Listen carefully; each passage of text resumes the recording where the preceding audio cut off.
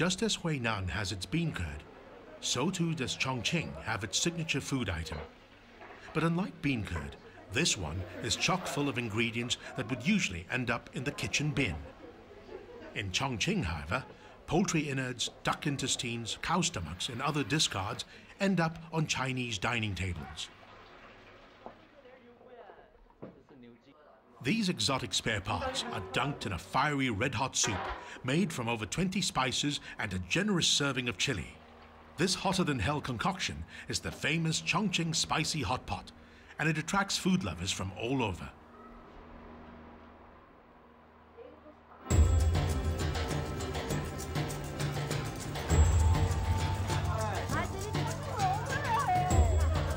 With over 1,000 hotspot eateries around, the Chongqing spicy hot pot is a way of life among locals.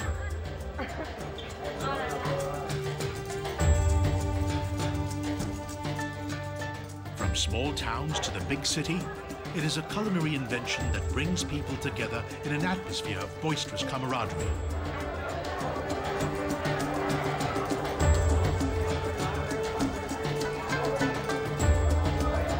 It's almost as if this hot and spicy dish melts away inhibitions, making people more raucous and animated.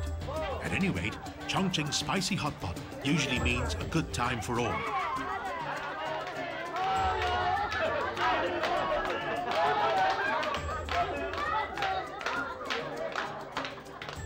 重庆火锅实际上对全国人民是一种释放，交给全国人民另外一种形式，就是说在重庆火锅当中，大家能够这么自由自在的，那么快快乐乐的，能够表达自己的感情，这么吃饭。二来到，龙和川，二红红，三出来。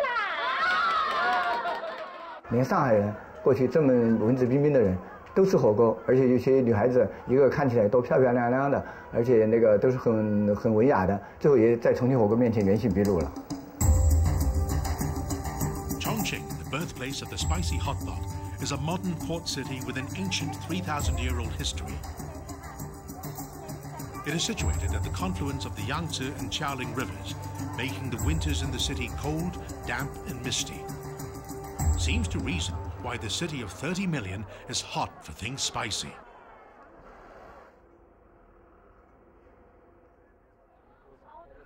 The original hot pot had already existed in China for thousands of years.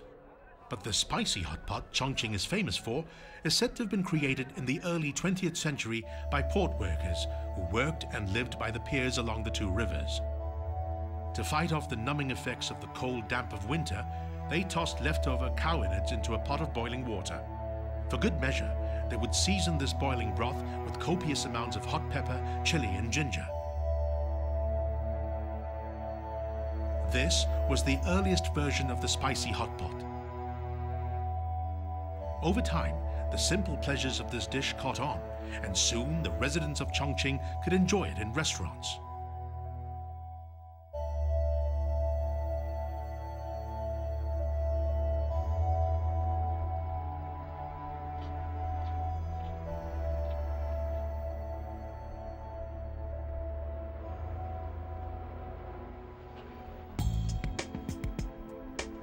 While most Chongqing residents are fanatical about their hot pot, none are as deeply passionate about this dish as Nie Gan Ru. He not only loves eating it, he also runs a business producing the fiery hot sauce.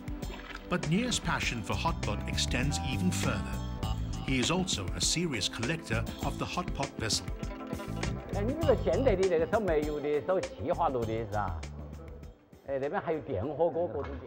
Nie began collecting hot pots more than a decade ago, and after accumulating more than 600 pieces of hot pot and related items, he set up the first hot pot museum in China. 什么叫火锅？这里面我给它个定义：有火有锅就是火锅。火锅的起源和发展，火锅现在分两种，一种是连体火锅，一种是单体火锅。陶器时代的时候是单体火锅。 到了后来青铜器的时候，都有连体火锅了。像我们这个博物馆里面收藏的有公元前771年那个奴隶社会奴隶主享用的单人火锅，下面烧火，上面煮鸡丝，这也叫鼎，啊，也叫鼎。实际上最早的连体火锅就是鼎。The earliest hot pots were simple earthenware vessels, nothing as fancy as those which came later.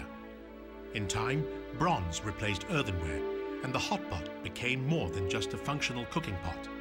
It began to have cultural and artistic significance for both royalty and the common man.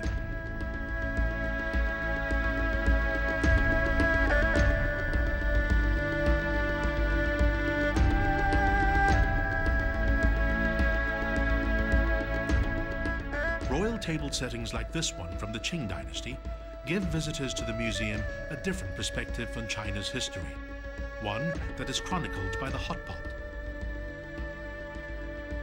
The degree of artistic complexity in the design of a hot pot identified one's standing in the pecking order of imperial Chinese society. 乾隆年曾经举行过一次千烧宴，这千烧宴当中用了1500口火锅，你想吧，这是很大型的火锅了。他举行的千烧宴用了1500个火锅，其中还把银火锅作为一品的这些官员吃的。 As much as the hot pot represents valuable nuggets of China's past, it has also lent itself to innovation and commercialization. All that was needed was some inspired ideas.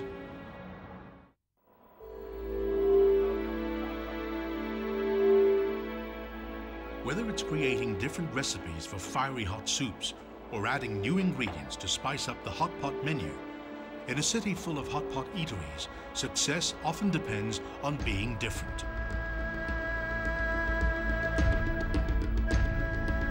The Xiaotian hot pot restaurant often leads the way by finding new and exciting ways to package the hot pot dining experience. This 20-year-old upmarket eatery is where a very clever new hot pot design was introduced in 1984. It was an innovation that reached a segment of the market that hadn't taken to the hot pot, those who didn't enjoy spicy food. The ingenious new hot pot had two compartments, one for spicy soup, the other for something milder. 我们外地人看到这个火锅的时候，还没开始吃，哎呀，一锅红汤，那个汗就开始流，因为看到这么大一锅辣椒的红汤哈。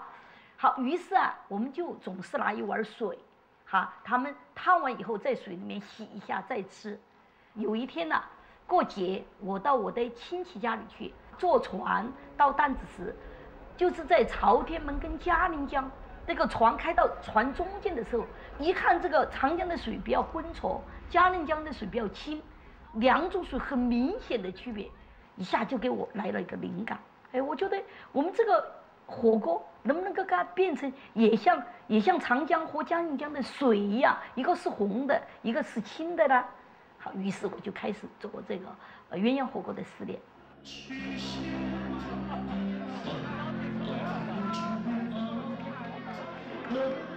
The Xiaotian restaurant regularly raises the stakes in the hot pot business.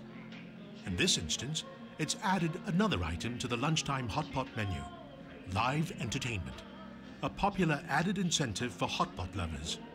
Because in a city where competition for the taste buds of hot pot lovers is stiff, every little bit of added excitement helps.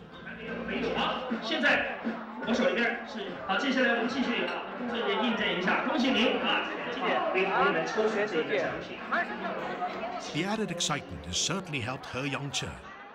Her inventiveness with this traditional Chinese dish has not only made her hugely successful, but it's made the Chongqing spicy hot pot a Chinese culinary icon and a trendy modern dining experience that's traveled beyond Chongqing. 是我觉得重庆鸳鸯火锅的发明，为我们今天重庆作为火锅之都，奠定了最强有力的基础。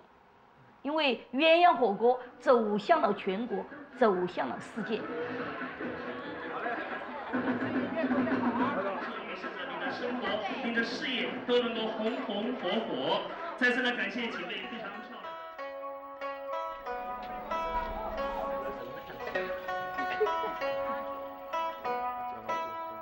From the glitziest of restaurants in bustling cities to the humblest of homes in small villages, the dining table is where families and friends gather to forge their sense of community and belonging. This has been the way for thousands of years.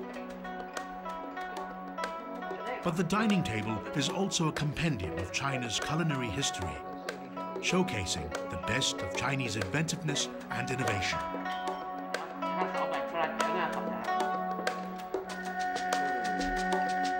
As significant as these innovations are, is the fact that even after thousands of years, they're still a part of everyday life and celebrated by the people who proudly keep this legacy alive in culinary China.